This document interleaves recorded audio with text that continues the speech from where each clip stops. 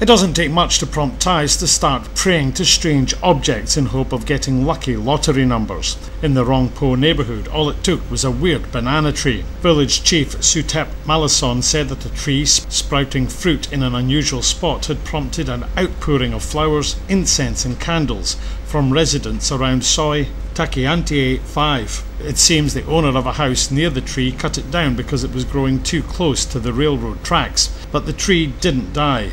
After the village chief's brother lifted the tree off the ground with a piece of wood, it soon blossomed in the middle of its trunk. The bananas followed. People are now praying to the tree and asking for lucky numbers for Wednesday's lottery draw.